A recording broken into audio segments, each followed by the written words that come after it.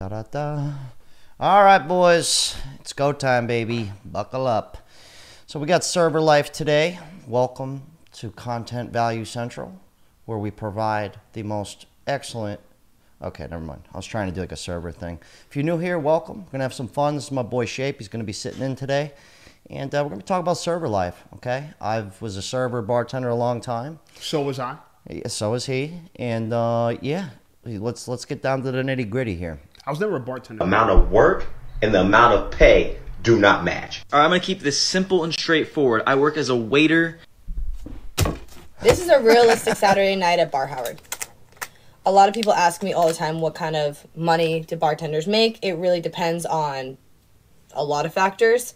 But I'm going to partake in this money count because I love videos like this. However, I may not do this again. So, anyhow, it was wicked fucking slow. But then a guy tipped us $1,000. So it did even out, kind of. I think we did good. So let's just fucking count and figure it out. I'm getting pissed.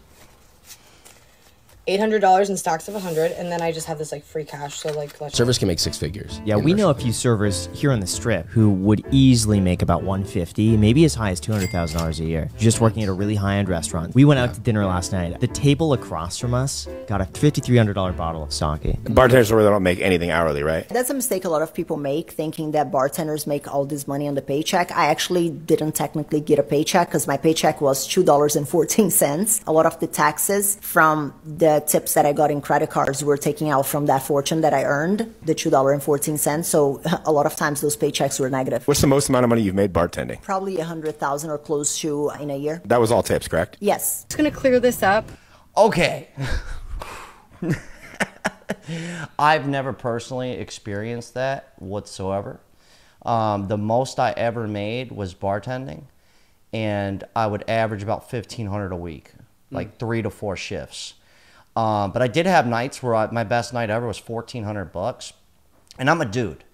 And I don't know if you guys noticed what all those two chicks kind of had in common. They were hot and they were women. So that's a huge factor. But most people, most servers and bartenders, they're not making that kind of bread. Like, they're just not. If you're a career server, eventually you'll get to a place. You ever see somebody who's like 50 and they're still waiting tables? They've probably been waiting tables, besides like an IHOP or a Denny's, which, believe it or not, you can still make pretty good money there.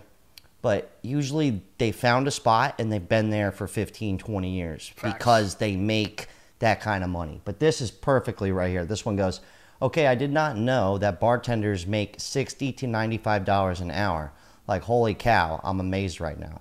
Yeah, that's like a slim percent of them. $60 to $95 an hour. I have been in the industry since I was 18 years. I'm gonna be 35 next month. In my bartending career, I have worked many shifts that I didn't even make minimum wage. I worked like 8 hours, made less than $60. I have put my time in. Yeah, that's like real shit. I've worked at places where it's like, I don't think I'm going to pay my bill. Like, I need a new job. Like, when you serve, what's the most you've ever made serving? My biggest tip was like $1,000 tip from this generous Indian guy, believe it or not. Yeah, generous Indian men are usually the best. Yeah. That's awesome. But for the most part, though, like a normal night serving at most places, you're going to make between like 1 to 300. That's like kind of your average from what I've experienced. Now, I have worked at places where you make more than that. But anyways, let's get to this. This is a little trick of the trade because I bartended a long time. If you're new here, I like to read your guys' comments between the videos. Keep it fun. Keep it light. This guy, Donatello Slapafellow, he's great. He always got good shit. So he goes, sometimes a tip is a bribe. I'm not going to read the rest of that, but that's perfect. If you're ever at like a big, like those places where bartenders are saying they're making $1,000 a night, usually it's jam-packed. You can't really get to the bar. As a person who bartended, if you give me you don't have to tip me every single time really good, but let's say you got a $10 drink and you slid me a 10 real quick. Next time you come to the bar, I'm going to see you. We're going to know. And it is like a cheat code. So think about that. If you're ever like, dude, I can't get a drink. Well, there you go. Now you know the trick. And tip them a little bit extra. This guy goes, when you're a male server and you make shit tips, but all the female servers brag about them making bank all the time. All the fucking I just time. put into work, so let's see how much money I make as a strip club bartender on a Wednesday night. So yeah, money count. We have 1, 2, 3, 4, 5, 6, 7, 8, 9, 10, 4, 5, 6, 7. So 11:07 for a Wednesday night. Hopefully. I'm getting For a Wednesday night? You want to break something? I'll try Welcome it to the show. God, I'm getting pissed off. Women. Yeah, I've rarely experienced that. Like the bar I worked at, I was the only male bartender, basically. Everyone else was blondes. Blonde white chicks. No offense, but that's the truth. That's what it was. No blonde black chicks? Never. Okay. Not one. I highly doubt they'd get... Actually, it would probably be really good if they did Yeah. that because they would stand out. It's a very white town. But yeah, that is like not normal. Like it wasn't even normal for a guy to be a bartender at the bar I was working at.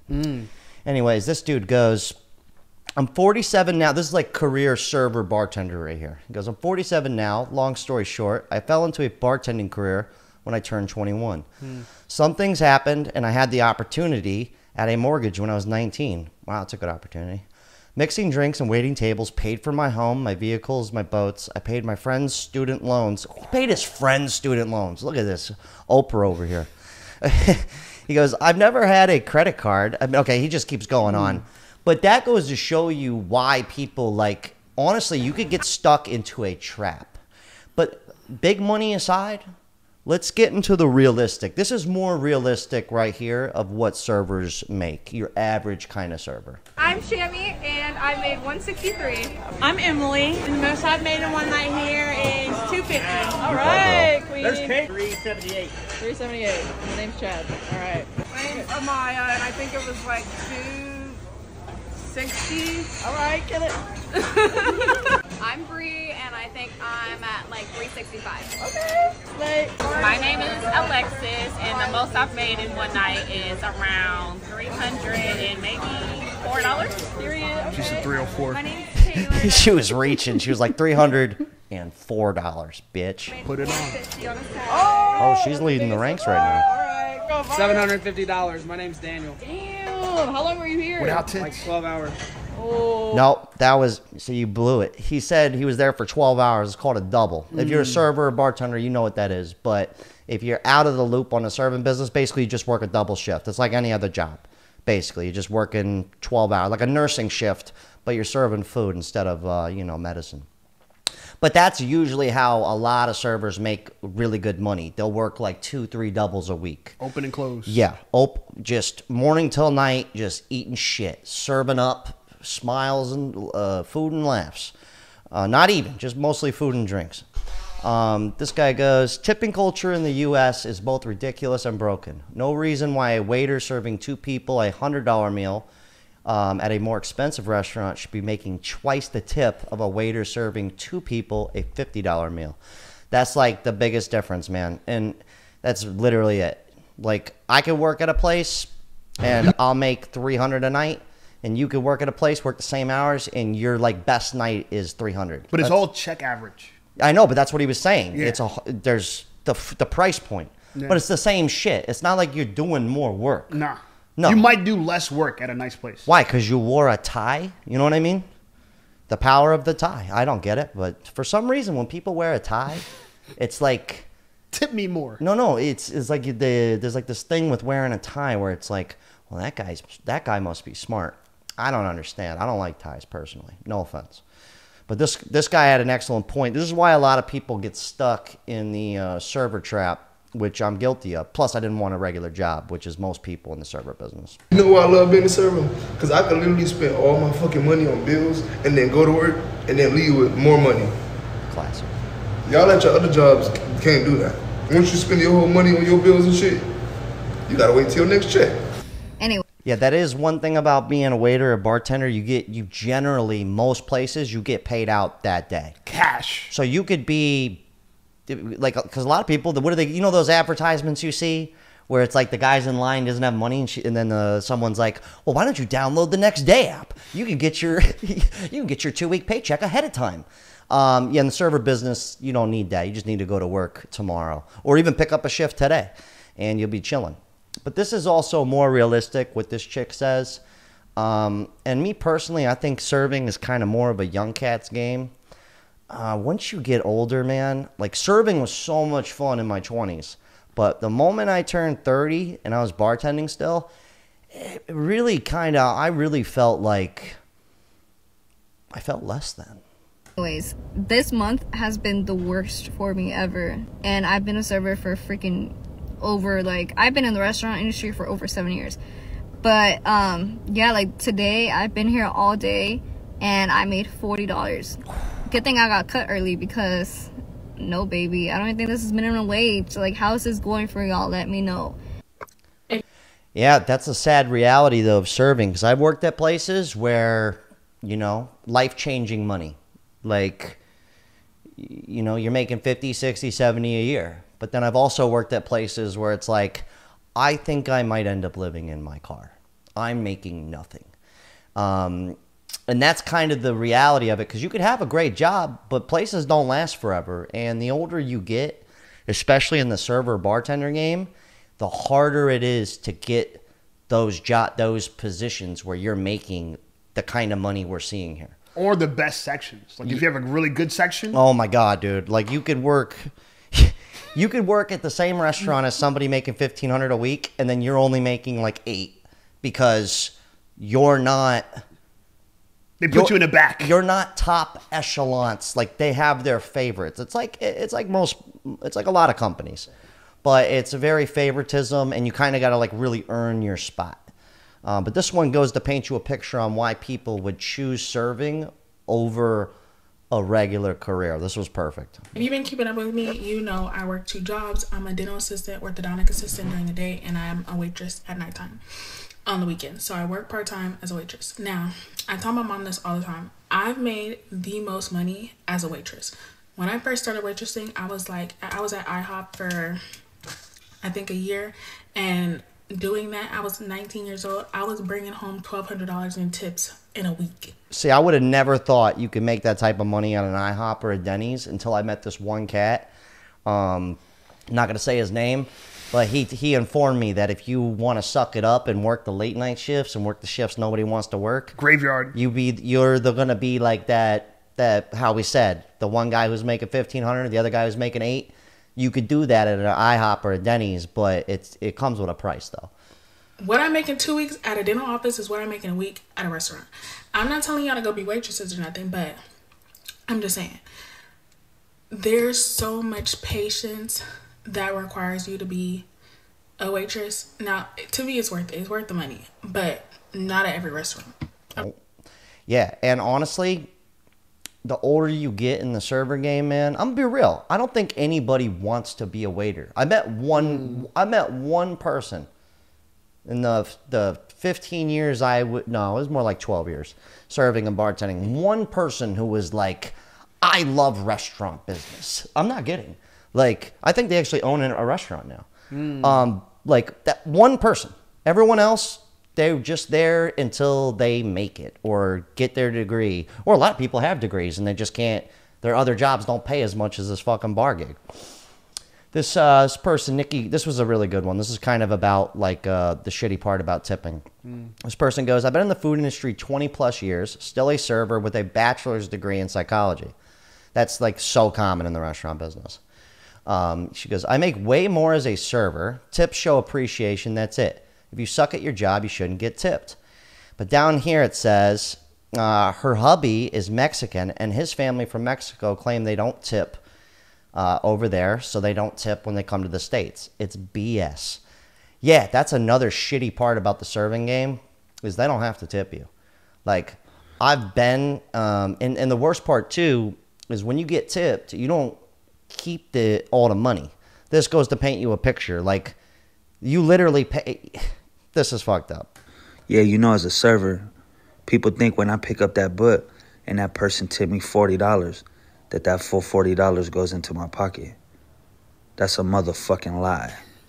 Because when I print that check out and I add up all my sales, I have to give a cut to everybody. Check this out. That's my money for the night, right? Go home with that? Nope. Look at that. Got to give 20 to the front, Gotta give 140 to the bussers. Holy shit. Gotta give 75 to the bar. Yeah. You know what I'm saying? And they be counting that shit out. They make sure. They do. That's their money. No, They don't let you stiff them no, they at really all. do. I was one of the few bartenders that was like, if somebody had a bad shift, I'd be like, whatever. Because it's like, who am I? I'm making $400 or $500 tonight, and this server's hoping to walk out with 150. You know, like, how greedy can you get? Honestly, some of them very greedy. Not going front. Another thing about bartending that I noticed, they call it giving away the bar. So even though we could pull $400 or $500 a night, at least at the place I was working, $800, $1,000 on a great night, we had some greedy ass bitches just giving. I'm talking like, give a drink, somebody pays cash, says keep the change. The bitch didn't even ring it up. Nothing, just throw in their tip jar. And, you know, I felt kind of guilty because I'm splitting that with the bartenders.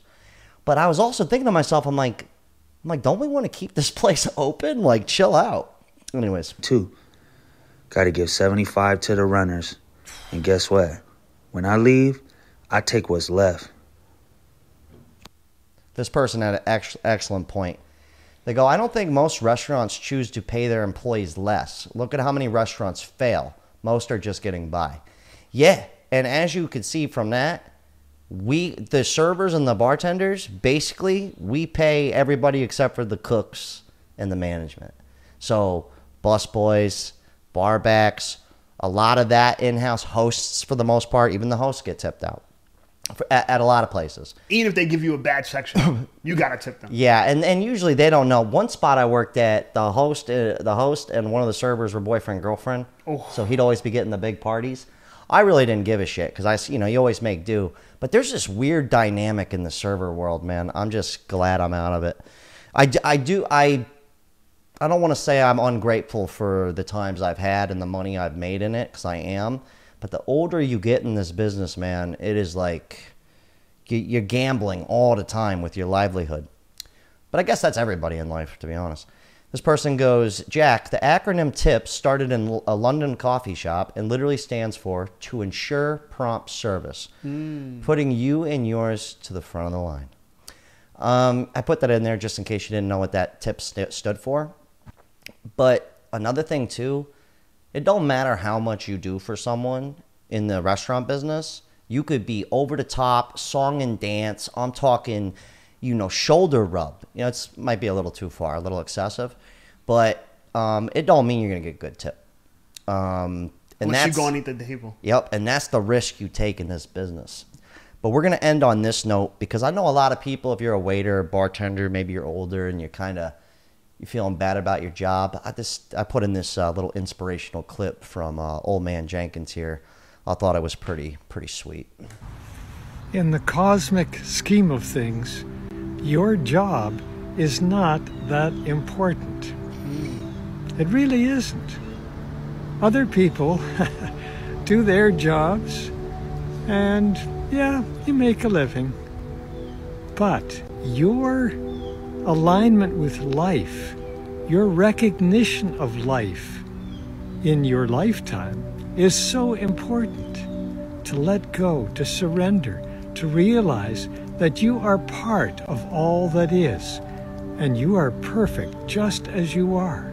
Not your job, not what you think you are in your head, but the essence of you. That's what's important. It was a little corny, but I thought it was touching. You felt that, right? You didn't see that clip, so you didn't know. Anyways, a bit corny, but hey, leave your guys' thoughts. If you're a server or bartender, go ahead and, talk it out. Or if you're not everybody can handle that lifestyle, just like I couldn't handle working in an office all day. And leave your tip for our service, all right? Yes, we will be. Venmo, Cash App. No, I'm just kidding. Anyways, shout out, speaking of tips, thanks to all my Patreon members. I appreciate all you guys. I also want to do a special thanks to Roger Watson. He mailed me a couple goodies. He sent me the power of the internet, right? Sent me a tablet, brand new. It's more than kind of him. He sent me a bunch of stuff. Thank you very much for that. It means a lot. Thanks to all my Patreon members. You guys can go check out Shape's channel. I'll leave a link below. Fellow YouTuber. Also, I keep forgetting to update this. I just want to shout out all the newest Patreon members. Shout out to Derek Tamkin, John Dozer, Living Moments, Tom Card, Austin Kessler, and Big Will, and Midnight Boba. I appreciate all you guys. Don't forget Callie G. And God, hell of a talk. You guys leave your thoughts. And hopefully tonight's service was excellent. Okay, don't forget to leave a Google review, please.